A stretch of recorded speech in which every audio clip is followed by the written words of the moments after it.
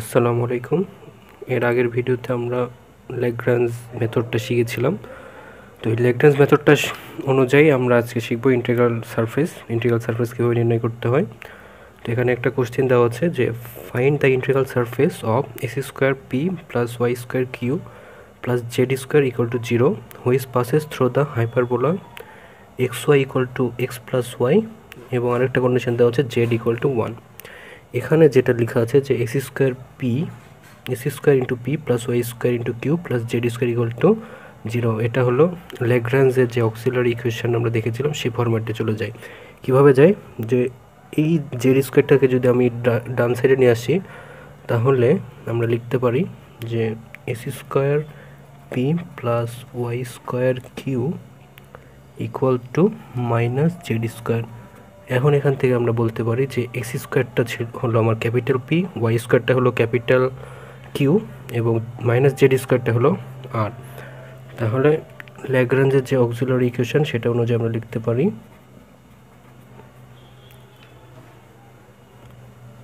dx divided ভাগ x² equal to dy divided ভাগ y² equal to dz divided ভাগ minus z²।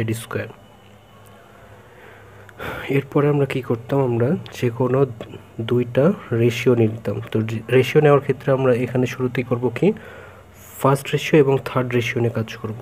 তো আমরা নিলাম taking first and third ratio.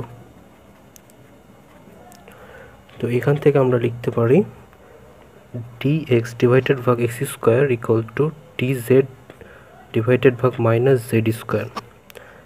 এই পার্টটাকে যদি আমি লেফট সাইডে নিয়ে আসি তাহলে লিখতে পারি dx ডিভাইডেড ভাগ x² প্লাস dz ডিভাইডেড ভাগ z² ইকুয়াল টু 0।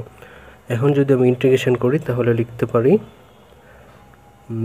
এটার ইন্টিগ্রেশন করলে 1 ভাগ x প্লাস এটার হবে 1 ভাগ z ইকুয়াল টু এই সাইডে একটা আরবিট্রারি কনস্ট্যান্ট লাগবে, সেটাকে আমি ধরে নিলাম 1 ডিভাইডেড ভাগ c1। এটাকে আমি 1 নম্বর ইকুয়েশন দিয়ে রাখলাম। এরপর আমরা সেকেন্ড এবং থার্ড রেশিওটা নিয়ে কাজ করব। তাহলে আমরা লিখব taking second and third ratio. তাহলে আমরা বলতে পারি সেকেন্ড রেশিওটা আমার ছিল, এখানে দেখছি সেকেন্ড রেশিওটা ছিল dy ডিভাইডেড ভাগ y² আর থার্ড রেশিওটা ছিল dz ডিভাইডেড ভাগ মাইনাস z²। তাহলে আমরা লিখব dy ডিভাইডেড ভাগ y² equal to dz divided ভাগ মাইনাস z²। এখন এখান থেকে আমরা আগের মতো করে যদি এই পার্টটাকে লেফট সাইডে নিয়ে যাই তাহলে লিখতে পারি dy ডিভাইডেড ভাগ y² প্লাস dz ডিভাইডেড ভাগ z² ইকুয়াল টু 0। এখন আমরা যদি ইন্টিগ্রেশন করি তাহলে লিখতে পারি 1 ডিভাইডেড ভাগ y প্লাস 1 ডিভাইডেড ভাগ z ইকুয়াল টু একটা আরবিট্রারি কনস্ট্যান্ট লাগবে, সেটা আমরা লিখব 1 ডিভাইডেড ভাগ c2। এটাকে আমরা দিব 2 নম্বর ইকুয়েশন। এটা আমরা 2 নম্বর ইকুয়েশন দিয়ে দিলাম।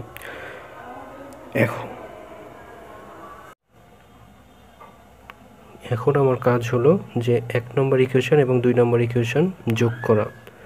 তাহলে আমরা লিখতে পারি 1 প্লাস 2।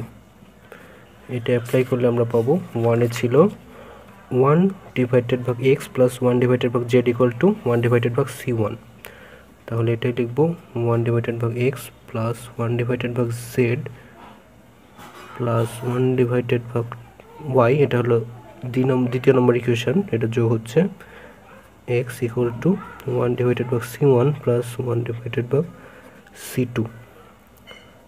এখন এখানে 1 ডিভাইডেড ভাগ z যেহেতু দুটা, তাহলে আমরা লিখতে পারি 2 ডিভাইডেড ভাগ z আর এদিকে 1 ডিভাইডেড ভাগ x প্লাস 1 ডিভাইডেড ভাগ y। এটা ইকুয়াল টু 1 ডিভাইডেড ভাগ c1 প্লাস 1 ডিভাইডেড ভাগ c2। এটাকে আমরা 3 নম্বর ইকুয়েশন দিয়ে রাখবো। এটা 3 নম্বর ইকুয়েশন দেওয়ার পরে আমরা এটাকেই লসাগু করব। লসাগু কেন করব? লসাগু করব কারণ আমার যে কন্ডিশনটা এখানে দেওয়া ছিল, এখানে যে কন্ডিশন দেওয়া ছিল যে x equal to x plus y, z equal to 1, এই মানগুলো আমাকে বসাতে হবে। তো এই মানগুলো বসানোর জন্য এখানে আমাকে লসাগু করে নিতে হবে। লসাগু করলে আমার একটা সুবিধা হবে যে 1/c1 + 1/c2 একটা মান আমরা পেয়ে যাব। তাহলে আমরা যদি শুরুতেই xy লিখি, শুধু এই দুটো পার্টের লসাগু করব, তাহলে এখানে হবে x + y আর এখানে 2/z থাকবে = 1/c1 1/c2। এখন x + y এর মান এখানে দেওয়া ছিল, x + y এর মান দেওয়া আছে দেখছি x + y এর মান xy, আবার নিচেও xy আছে, তাহলে এটা = আমরা লিখতে পারি 1 2/z এর মান দেওয়া আছে 1, তাহলে আমরা লিখতে পারি 2/1 = 1/c1 + 1/c2। তাহলে এটা আমরা বলতে পারি 1/c1 + 1/c2 = 3। এখন এই যে মানটা আমরা পেলাম 3, এটাই যদি আমি 3 নম্বর ইকুয়েশনে বসাই দিই, তাহলে সেটাই হবে আমাদের ফাইনাল অ্যান্সার। সুতরাং ফাইনালি অ্যান্সারটা হবে 1/x + 1/y + 2/z = 3। এখন যদি এটাকে আমি ক্যালকুলেশন কিভাবে, যেটাকে লসাগু করে নিলাম, লসাগু করে নিয়ে যেটা উপরে আসে সেটা, তারপরে এইদিকে 3xyz এভাবে সাজিয়ে নিয়ে করে দিতে পারি, তাহলে সেটাই হবে আমাদের ইন্টিগ্রাল সারফেস। এখন আমরা আরেকটা উদাহরণ দেখে নিব। এখানে কোশ্চেনে বলা আছে যে find the integral surface of the PDE x × y² + z × p minus y × s² + z × q equal to x² - y² × z, which contain the straight line x + y = 0 and z = 1। এখানেও আমরা দেখছি যে ইকুয়েশনটা দেওয়া আছে সেটা কিন্তু ল্যাগ্রাঞ্জ ফরম্যাটে চলে আসে, তাহলে আমরা শুরুতে লিখব ল্যাগ্রাঞ্জ অক্সিলারি ইকুয়েশন। শুরুতে আমরা ল্যাগ্রাঞ্জ অক্সিলারি ইকুয়েশনটা লিখে নেব। তো ল্যাগ্রাঞ্জ অক্সিলারি ইকুয়েশনটা কিভাবে পাবো, dx / x × y² + z equal to dy / -y x² + z equal to dz / x² - y² into z। এটা কিভাবে লিখলাম, এটা আমরা এর আগের ভিডিওতে শিখেছিলাম ল্যাগ্রাঞ্জ ডিফারেনশিয়াল ইকুয়েশনে, যে dx / P equal to dy / Q equal to dz / আর যেভাবে করতে হয় সেভাবে করে নিয়েছি। এখন আমরা কি করতাম, যে দুইটা রেশিও নিয়ে কাজ করতাম, কিন্তু এই ক্ষেত্রে দুইটা রেশিও নিয়ে খুব একটা সুবিধা হবে না, কারণ আমরা দেখছি ওখানে আমরা কি করতাম, দুইটা রেশিও নিয়ে ভ্যারিয়েবল সেপারেশন করে দিতাম, তারপরে আমরা সলিউশনটা বের করতে পারতাম। কিন্তু এইসব ক্ষেত্রে ভ্যারিয়েবল সেপারেশন করা যেহেতু যাবে না, তাই আমাদের একটা কাজ করতে হবে। সেটা হলো, আমরা জানি যদি দুইটা বা একাধিক ভগ্নাংশ যদি সমান হয়, তো সেসব ভগ্নাংশের লবগুলোর যোগফল আর হরগুলোর যোগফলের অনুপাতটাও কিন্তু সমান হয়।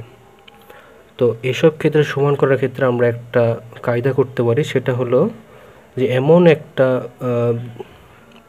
কোএফিসিয়েন্ট দিয়ে আমরা হরগুলোকে গুণ করব যাতে হরের যোগফলটা টোটালি 0 হয়ে যায়, মানে আমাকে টার্গেট করতে হবে যাতে হর 0 হয়।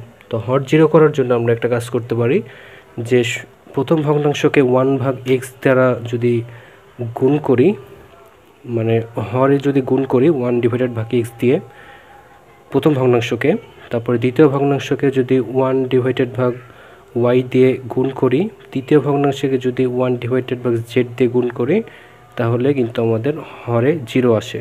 তো হরে যেহেতু আমরা এগুলো হরে নিয়ে হরগুলোকে যোগ করে দিতে হবে, যেহেতু হরগুলো আমরা যেভাবে নিয়েছি একইভাবে আমাদের তাহলে লবগুলোকে যোগ করতে হবে, তাহলে লবে আসবে 1/x + 1/y + 1/z।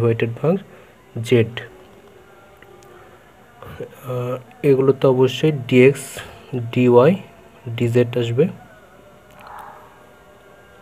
তাহলে এটা আমাদের একটা 4th রেশিও হয়ে গেল। এখন আমরা জানি যে এসব ম্যাথের ক্ষেত্রে আমাদের দুইটা রেশিও নিতে হয়, তাহলে আমাদের আরেকটা রেশিও বানাতে হবে, সেটারও হরে যাতে 0 হয় সেই টার্গেট নিয়ে থাকতে হবে। তবে এবার আমরা কি করব, এবার হলো প্রথম ভগ্নাংশ হরকে x দ্বারা গুণ করব, দ্বিতীয় ভগ্নাংশের হরকে y দ্বারা গুণ করব এবং তৃতীয় ভগ্নাংশকে -1 দ্বারা গুণ করব। তাহলে আমরা হরে 0 পেয়ে যাব। আর হরে যে ভগ্নাংশকে যে সংখ্যা দিয়ে গুণ দিয়েছি বা যে রাশি দিয়ে গুণ দিয়েছি সেটার লবকেও একই রাশি দিয়ে গুণ দিতে হবে। তাহলে আমরা কি করেছিলাম, এটার ক্ষেত্রে শুরুতেই প্রথম ভগ্নাংশকে x দ্বারা যেহেতু গুণ করেছি লবে আর হরে, তাহলে লবের ক্ষেত্রে আমরা যে লিখতে পারি x dx plus y dy minus dz, এটা আমরা লিখতে পারি। এখন আমাদের কাজ হলো, আমরা দুইটা রেশিও পেয়ে গেছি, এখন এই দুইটা রেশিও নিয়ে আমাদের কাজ করতে হবে। তো শুরুতে আমরা ফোর্থ রেশিও নিয়ে কাজ করব। ফ্রম ফোর্থ রেশিও থেকে আমরা লিখতে পারি 1/x dx plus 1/y dy plus 1/z dz equal to 0। আর এখান থেকে আমরা লিখতে পারি ln x plus ln y plus ln z equal to ln c1। Arbitrary constant c1 আছে, আমরা ln c1 নিলাম, তাহলে আমাদের হিসাব করতে সুবিধা হবে। তাহলে এখান থেকে আমরা লিখতে পারি ln of xyz equal to ln of c1। সুতরাং xyz ইকুয়াল টু c1, এটা আমরা 1 নম্বর ইকুয়েশন দিয়ে রাখবো।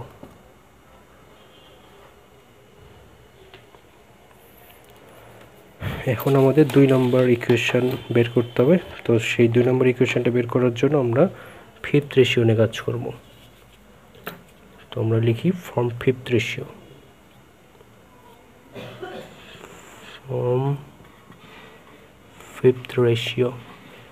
রেশিওটা আমাদের কি ছিল, x dx plus y dy minus dz equal to 0।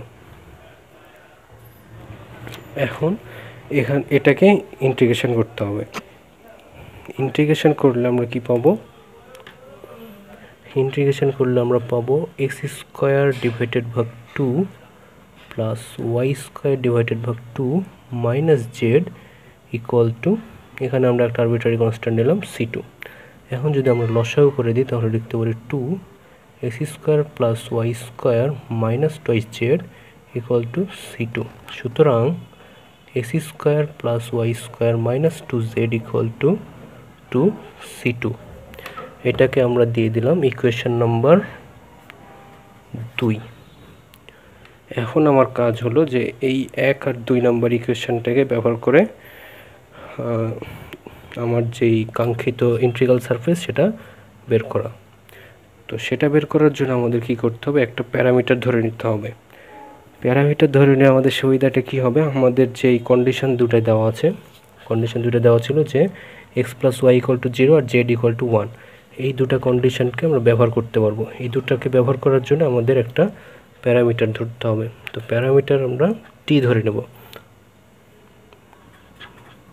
Taking t as a parameter। তাহলে t কে যদি আমরা প্যারামিটার ধরি তাহলে আমরা ধরে নিলাম যে x ইকুয়াল টু t। এখন x ইকুয়াল টু যদি t হয় তাহলে y ইকুয়াল টু কী হবে, মাইনাস t। এটা কীভাবে পেলাম মাইনাস t, কারণ আমরা এখানে দেখছি যে x plus y equal to 0, তাহলে x equal to minus y। তাহলে x ইকুয়াল টু যদি t হয় তাহলে y ইকুয়াল টু হবে minus t, R z equal to 1 এটা কোশ্চেনে দেওয়া ছিল। এখন আমরা যদি 1 নম্বর ইকুয়েশনে এই মানগুলো বসাই তাহলে আমরা লিখতে পারি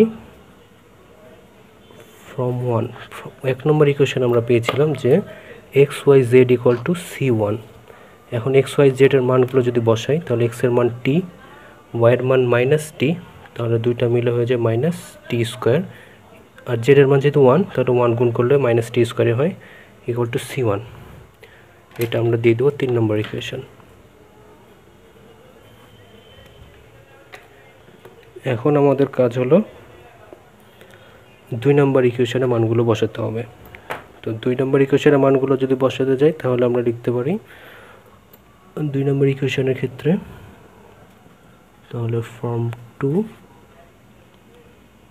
2 নম্বরের ক্ষেত্রে আমরা লিখতে পারি এক্স স্কোয়ারের জায়গায় টি স্কোয়ার মাইনাস হবে টি স্কোয়ার, ওয়াইয়ের মান যেহেতু মাইনাস টি তাহলে মাইনাস টি এর হোল স্কোয়ার করলে টি স্কোয়ার মাইনাস 2 আর জেড এর মান 1, তাহলে এটা ইকুয়াল টু 2c2। তাহলে এটা ইকুয়াল টু আমরা যদি লিখতে পারি 2t square minus 2 equal to 2c2। এখন টি square equal to minus T square equal to যেহেতু c1, তাহলে এই টি স্কোয়ারের জায়গায় আমরা লিখতে পারি মাইনাস c1। তাহলে আমরা লিখব minus 2 minus c1 minus 2 equal to c2 equal to 2c2। এটা আমরা লিখতে পারি। তাহলে এখান থেকে আমরা লিখতে পারি যে minus 2c1 minus 2c2 equal to 0। এখন এই c1 আর c2 এর মানগুলো যদি বসাই দিই তাহলে আমাদের অ্যান্সার চলে আসবে। c1 এর মান কত? c1 এর মান আমরা শুরুতেই দেখেছিলাম, c1 এর মান xyz, তাহলে আমরা সেটা লিখব xyz মাইনাস 2 ইন্টু c2 এর মান কত? c2 এর মান আমরা এখানে দেখেছিলাম যে 2c2 এরই মান আছে যে x square plus Y square minus 2z, তাহলে আমরা লিখব x square plus Y square minus 2z, এটার মান ইকুয়াল টু 0।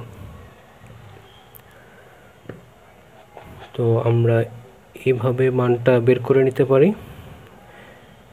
এই c1 c2 মানগুলো বসিয়ে। এখন আমরা একটু সাজিয়ে যদি নিই তাহলে লিখতে পারি 2xyz মাইনাস 2, আচ্ছা মাইনাস 1 দিয়ে যদি গুণ করে দিই তাহলে x square plus Y square minus 2yz equal to 0, R finally এটাই হবে আমাদের অ্যান্সার।